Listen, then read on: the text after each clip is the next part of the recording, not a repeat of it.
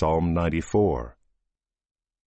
O Lord God of vengeance, O God of vengeance, shine forth.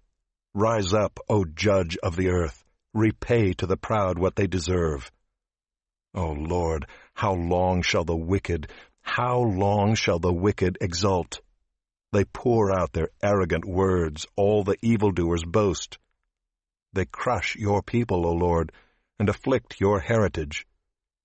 They kill the widow and the sojourner, and murder the fatherless. And they say, the Lord does not see, the God of Jacob does not perceive.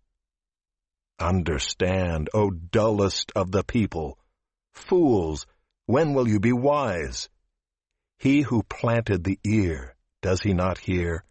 He who formed the eye, does he not see? He who disciplines the nations, does he not rebuke?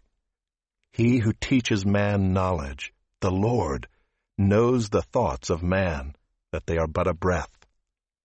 Blessed is the man whom you discipline, O Lord, and whom you teach out of your law, to give him rest from days of trouble until a pit is dug for the wicked. For the Lord will not forsake his people, he will not abandon his heritage. For justice will return to the righteous, and all the upright in heart will follow it. Who rises up for me against the wicked? Who stands up for me against evildoers?